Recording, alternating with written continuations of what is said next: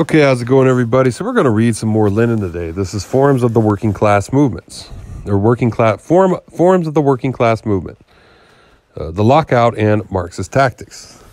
This was published in 1914. Let's go ahead and get into this. Lockouts, i.e. the mass discharge of workers by common agreement among employers, is as necessary and inevitable a phenomenon in capitalist society as strikes are. Capital, which throws the whole of its crushing weight upon the ruined small producers and the proletariat, constantly threatens to force the conditions of the workers down to starvation level and condemn them to death from starvation.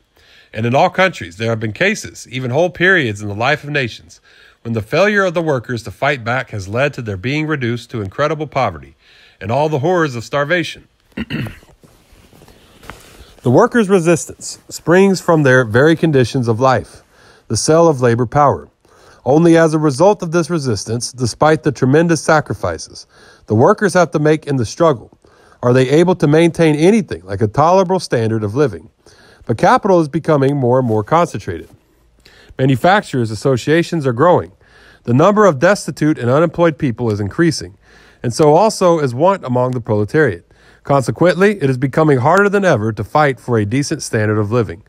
The cost of living, which has been rising rapidly in recent years, often nullifies all the workers' efforts. By drawing larger and larger masses of the proletariat into the organized struggle, the workers' organizations, and first and foremost the trade unions, make the workers' resistance more planned and systematic. With the existence of mass trade unions of different types, strikes become more stubborn. They occur less often, but each conflict is of bigger dimensions. Lockouts are caused by a sharpening of the struggle, and in their turn, sharpen that struggle. Rallying in the struggle and developing its class consciousness, its organization, and experience in that struggle, the proletariat becomes more and more firmly convinced that the complete economic reconstruction of capitalist society is essential. Marxist tactics consist in combining the different forms of struggle in the skillful transition from one form to another. It's steadily enhancing the consciousness of the masses and extending the area of their collective actions, each of which, taken separately, may be aggressive or defensive, and all of which, taken together, lead to a more intense and decisive conflict.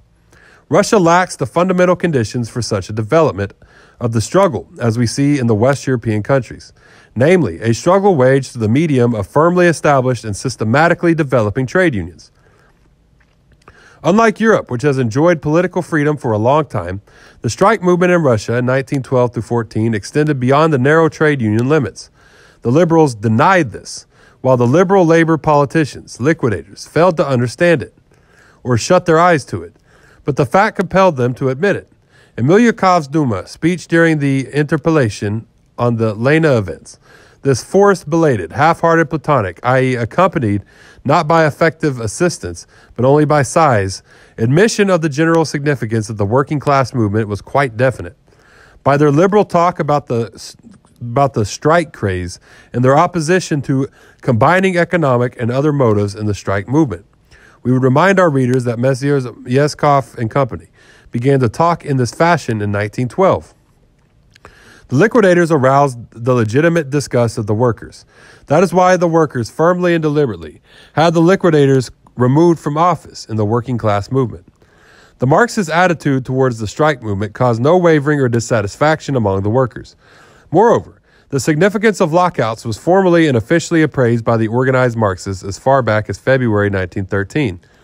True in an arena with which the liquidators, those slaves of the liberals, do not see. Already in February 1913, the formal decision of the Marxists definitely and clearly spoke of lockouts and the necessity of taking them into account in our tactics.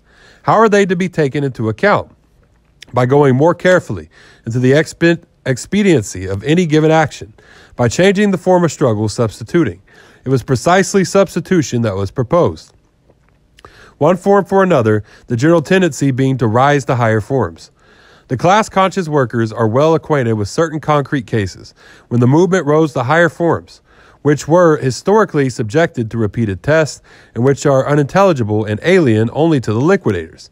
On March 21st, immediately after the lockout was declared, the Pravdists issued their clear-cut slogan: "Do not let the employers choose for us the time and form of action. Do not go on strike now."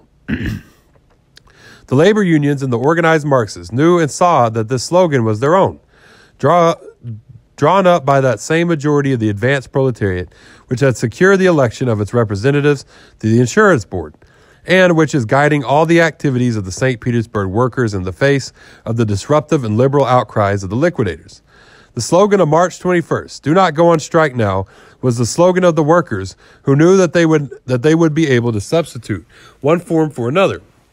They were striving and would continue to strive through the constantly changing forms of the movement for a general rise to a higher level. The workers knew that the disruptors of the working class movement, the liquidators, and the Narodniks would try to disrupt the workers, because in this case too, and they were prepared in advance to offer resistance. On March 26, both the liquidator and Narodnik groups of disruptors and violators of the will of the majority of the class-conscious workers of St. Petersburg and of Russia published in their newspapers the bourgeois banalities that are common to these camps. The Narodniks, to the delight of the liquidators, chattered about, quote, thoughtlessness, end quote. The class-conscious workers have long been aware that nobody is so thoughtless as the Narodniks, while the liquidators delivered liberal speeches, already analyzed and condemned in Put Pravdy, number 47, and urged that instead of strikes, the workers should resort to, no, not the corresponding higher forms, but to petitions and, quote, resolutions, end quote. Brushing aside the shameful liberal advice of the liquidators and brushing aside the thoughtless chatter of the Narodniks, the advanced workers firmly proceeded along their own road. The old decision, which called in certain cases of lockouts for strikes to be superseded by certain higher forms of struggle corresponding to them, was well known to the workers and correctly applied by them. The employers failed to achieve the provocative purpose of their lockout. The workers did not accept battle on the ground chosen by their enemies. In due time, the workers applied the decision of the organized Marxists, and with greater energy and more demonstratively, conscious of the importance of their movement, continue to march along the old road. Okay, well, thank y'all, for tuning in. This is that was Forms of the Working Class Movement, the Lockout and the Marxist Tactics. So yeah, it's talking about, switching up on tactics on them and, really not being predictable. That's kind of how, you have to be, is like you can't be too predictable with people, or they'll basically flank you almost. They'll know which way you'll go.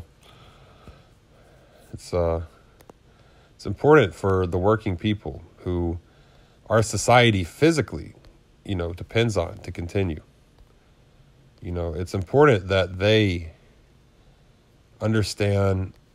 It's almost like a, just war tactic, a war theory, because war is being waged on them by their government at all times. Their government who enforces ownership outside of their physical labor, which does not continue society, but rather that ownership, that non-physical ownership that isn't physically necessary to continue society, will only require a government. And so that government is strictly there to take from the people who are physically necessary to continue society. This was Lenin, Forms of the Working Class Movement in 1914. Thank y'all for tuning in. Facebook, Twitter, YouTube, TikTok, Tumblr, and Medium. All of these are Marxist. Y'all have a great day. Todara goy.